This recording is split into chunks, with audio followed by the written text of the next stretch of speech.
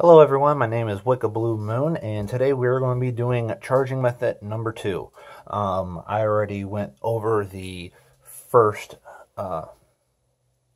method, and that was the easier one. This one's going to be a little bit more difficult.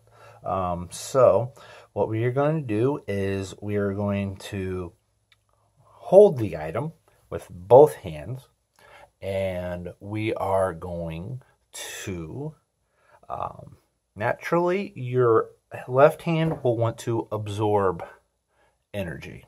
What we're going to do is we are going to actually block it.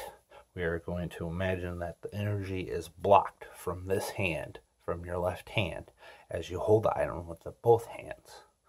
All right? And then what you're going to do is feel the energy coming from your left hand all the way to your center and up to your right hand into the object. Now, as the object gets charged, you're going to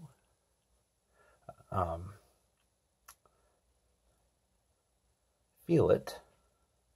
Now, you can close your eyes for this if it's easier to concentrate. So, kind of the same thing, but it's a lot harder to block your energy from your left hand.